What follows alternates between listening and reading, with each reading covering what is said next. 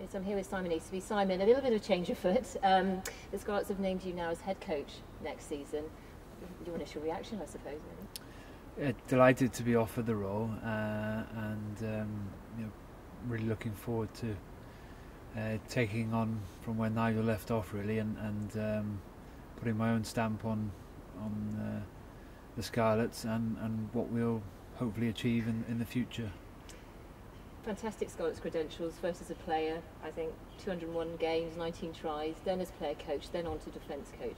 What does this place and this club mean to you? I mean, it's been a huge part of your life already, isn't it? It has, it's been the biggest part of my professional career, and its success and continued success is what drives me and motivates me. And being given the opportunity after playing to coach and now to go on to take the head coach role it proves a couple of things, that the succession plans are working, and the club and the board in particular have confidence in me to take things forward, and hopefully with my history here at the club as a player and as a coach, it allows us to move forward with a real excitement, but also keeping that Scarlet culture right, in the heart of this club. And a word about your outgoing head coach. Obviously, you worked with Nigel for a number of years as well. Yeah, played under Nigel, and also worked alongside him on the coaching, and it's a disappointment for the club because he'd put ourselves in a great position, but he's been given another opportunity to go and further himself. I'd like to thank him personally because he's given me my first coaching role in rugby, and I've had a huge support from him, as have the other young coaches over the last couple of seasons, and I suppose in some ways he feels the time is right for him to move on, and he feels confident that we can take on the work that he's put into place so far in the last few years. He's always stressed that you work very much as a group. And and that obviously continues still. Obviously, we've got Danny Wilson coming in, but Mark is skills coach as well, and some great backup staff that you've got to take this forward.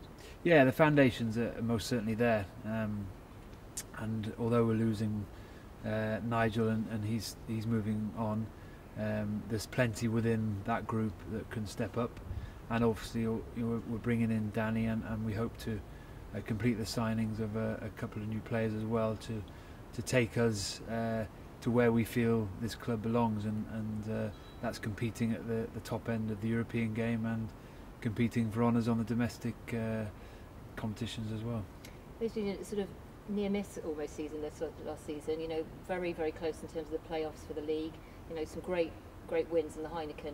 How are you taking over now next season? How do you see it? I mean, there's some great players for you to work with. Everything's here really to push it forward. It must be a really exciting sort of challenge for you now. Yeah, it is. It's exciting when you look at the players we have available to us, and those players that are at our disposal.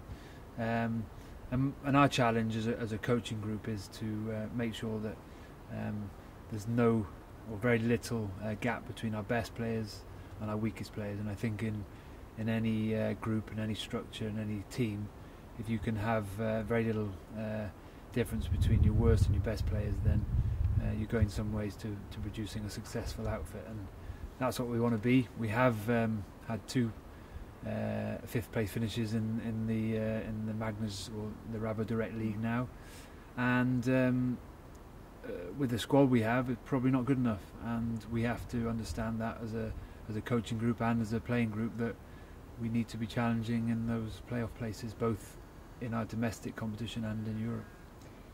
One last question, Simon, and hopefully you're going to get a bit of a break before the summer. It's going to be a busy summer for you, but a little bit about this place, the crowds. Obviously, crowds have increased. Season tickets are going really well. We had an average attendance of over 9,000, which was third in the league last season. Things are starting to really build here as well at Parc y Scarlets.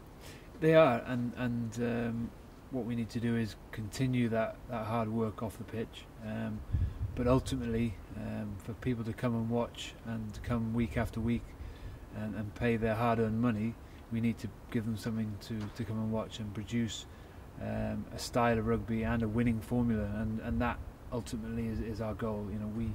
We can control some things in life, and one thing that I feel is in our control as a coaching group and a playing group is how we perform. And if we get that right, then hopefully we'll give a lot of these West Walians something to shout about, and we'll be successful in winning silverware in the future.